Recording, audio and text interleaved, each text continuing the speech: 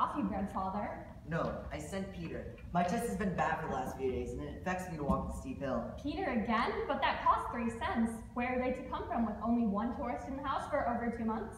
That's true enough, but it seems Annette might go get the bread. That would ruin the credit of the house entirely, but you've never done anything else. Even you, ADÈLE? Even I am tired, though I have held out longest. Yes, you have, and you were still human when Teresa and Annette cautioned you. You've had to sit in the house like Cinderella while I've had to take care of the services, the fires, clean and sweep, and do the errands. You were tired. How should it be with me then? But you mustn't be tired. You have 3 daughters who are unprovided for and whose dowry you have wasted. Doesn't it seem as you heard the sound of clanging and rumbling down towards Soli? If the fire's broken out, they have lost. The wind will blow soon. The lady tells me that. Have you paid the fire insurance on our house? Yes, I have. Otherwise, Annette's got the last mortgage. How much is there left in mortgage? A fifth of the fire insurance policy. But you know properties drop in value when the railroad passed our gates and went to the east instead. So much the better. ADÈLE, will you put out the fire in the stove? Impossible. I can't until the coffee bread comes. Well, here it is. No bread, but a bill? 2, 3. The baker said he wouldn't send any more bread until he was paid. And then I went by the butchers and the grocers and they shoved these bills at me. Oh God in heaven, this is the end for us. But what's this? Some candles that I bought for the mass for my dear little Renee. You can afford to buy such things? With my tips, yes. Don't you think it's humiliating to not stretch out my hand when a traveler leaves us? Can't you grant me the only contentment I possess? To let me enjoy my sorrow one time each year. To be able to live in the most beautiful thing life ever gave me? If he'd only lived until now, you'd see how beautiful he'd be. It's very possible that there's truth in your irony. However, as I remember him, he is not as you all are now. Will you be good enough to greet Monsieur Antonio? He's coming now to have his coffee, without bread. Oh, if only Mother were living. She always found a way when you stood helpless. Your mother had her good qualities. Although you only saw faults. Mr. Antonio is coming. If you leave now, I'll have a talk with him. You would do better to go out and borrow some money so that the scandal would be averted. I can't borrow a cent after borrowing for 10 years. Let everything crash at once. Everything. It would only be the end. The end for you, yes, but you never think of us. No, I never thought of you, never. Do you begrudge us on our bringing up? I was only answering a just reproach. Go now, and I'll meet the storm. As usual. As usual.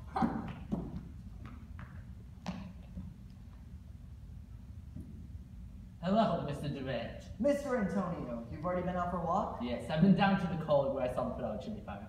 Now some coffee will taste particularly good. It's needless to say, it pains me for having to tell you this, but on the account of insufficient supplies, our house can no longer continue to do business. How is that? To speak plainly, we're bankrupt. But, my good Mr. Durand, is there no way of helping you out when I hope it's just a temporary embarrassment? No, there is no possible way out. This house has been so completely undermined that I'd rather the crash than would come to live in a state of anxiety day and night, expecting what must come. Granting that, until finances straighten out, we must have bread in the house. Allow me to stay a month longer, and I'll pay my bill in advance. No, thank you. We must stick to this course even if it leads us into the lake, and I don't want to continue in this business, which doesn't bring bread. Nothing but humiliations. Just think about last spring when the house had been completely empty for 3 months. Then, at last, an American family came. On the morning after arrival, I ran across their son catching hold of my daughter on the stairs. It was Teresa. He was trying to kiss her. What would you have done in my case? I don't know. I know what as a father should have done. But father-like, I didn't do it. But I do know what to do the next time. On account of that very thing, it seems to me you should think very carefully about what you do, and not leave your daughter to chance. Mr. Antonio, you are a young man for some inexplicable reason has won my regard. Whether you grant it or not, I only ask one thing of you. Don't form any opinions about me as an individual or about my conduct. Mr. Durand, I promise that if you answer one question of mine, are you Swiss born or not? I am a Swiss citizen. Yes, I know that. I'm saying, were you born in Switzerland? Yes. I asked only because it interests me. Nevertheless, as I must believe my pension to be as your pension to be closed, I want to pay what I owe.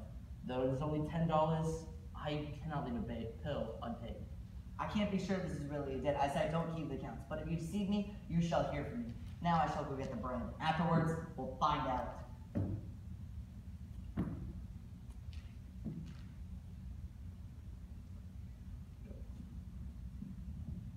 Oh, there you are, Antonio. I thought I heard the old man. Yes, he went to go get the coffee bread, he said. Hadn't he done that already? How beautiful you are today, Teresa. The rat trap isn't becoming. I am such a trap into the bargain. I've said it for a whole month, but never, ever get a live one.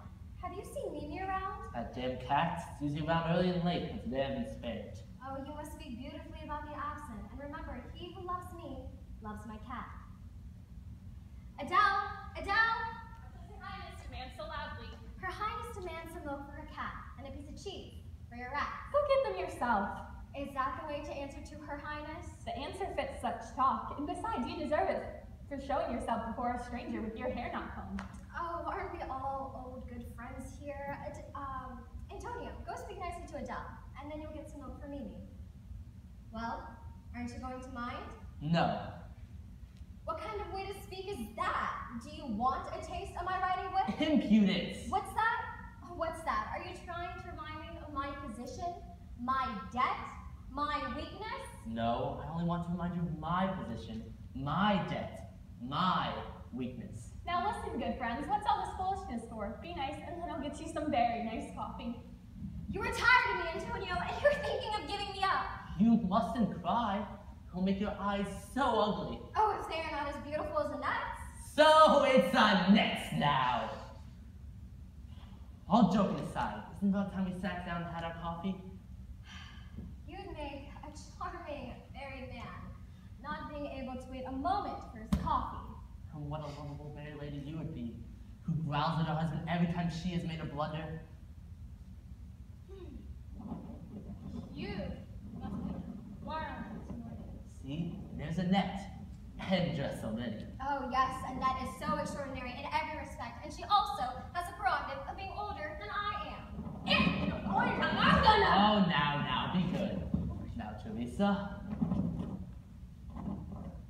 What's this? What? Did I see right?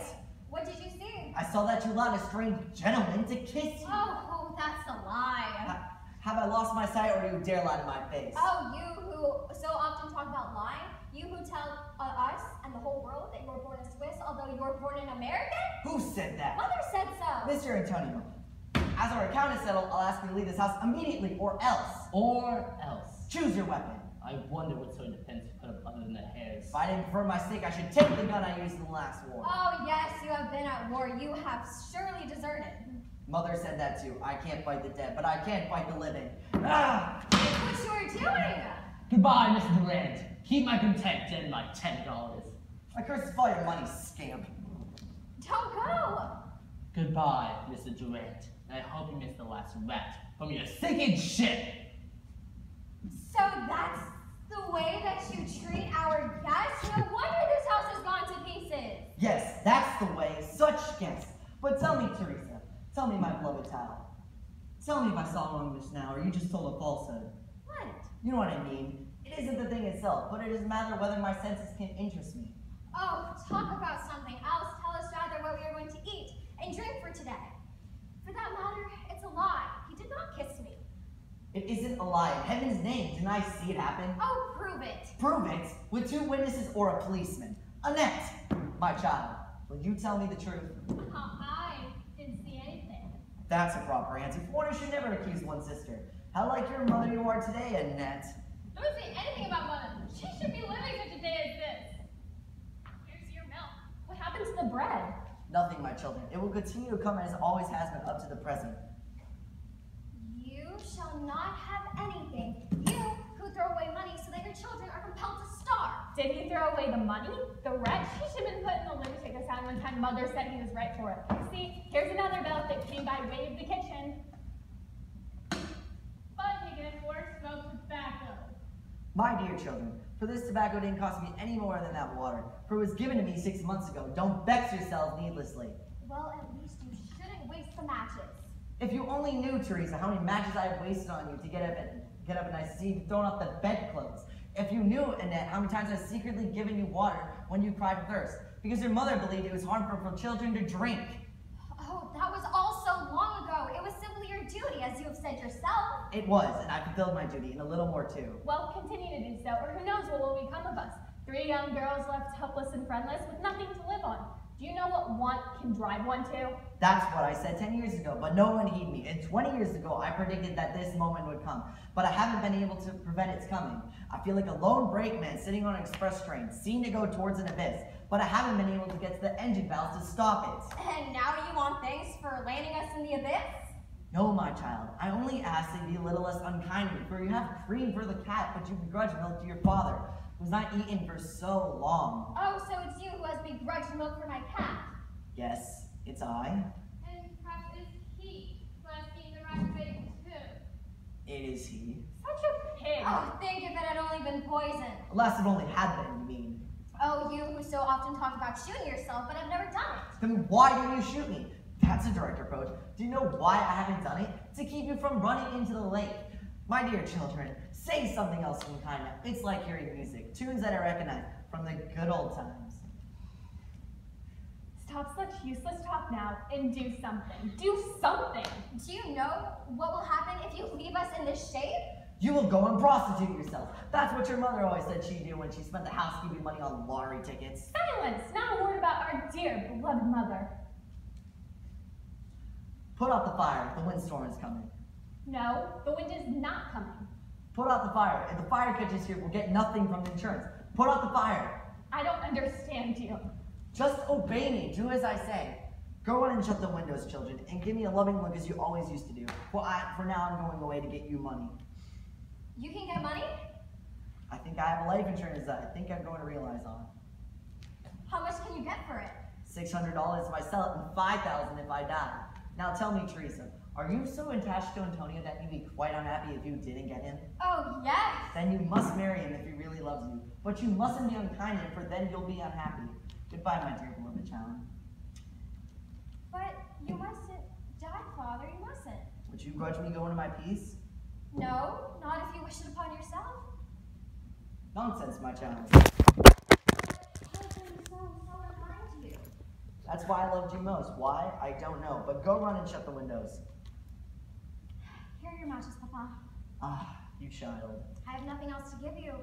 You gave me so much joy as a child that you owe me nothing. Go run and shut the windows and just give me a loving look as you always used to do. So, my child. Now all is well. Farewell, Annette. Wait, you're leaving? Yes, I'm I don't going. understand all this. Yes, I'm going. But of course you're coming back, Papa. Whether he lives to the morrow anyways, say farewell. Father, may be journey to you. And you won't forget to bring something home just as you used to do, will you? And you still remember that? Though it's been so long since I bought any children or anything. Adieu, Annette. Through good and evil, great and small, where you have sown, others gather all. ADÈLE, come. Now you shall hear and understand. If I speak in veiled terms, it is only for you to spare your conscience. Shh. Be quiet. Now the children are up in their rooms. Now you're going to ask me something. Do you have a life insurance policy? Well? Do you have a life insurance policy? No, I had one, but I sold it long ago because I thought someone would keep irritable when it was due. But I do have a fire insurance. Here are the papers. Hide them well. Now I'm also going to ask you something. Do you know how many mass candles are in a pound? Mass candles at 75 cents? There are 6? How many candles are there? Only 5. That's because the 6 is placed very high up and very near. Oh, Lord. In 5 minutes or so, it'll all be burned out. No. Yes, can you see any other way in this darkness? No. Well then, that takes care of my business. Now about another matter. If Mr. Durand passes out as his world is an incendiary, it doesn't matter much, for his children shall know that he lived as a man of honor up to his time. Well then, I was born in Swiss, but didn't have to admit to the first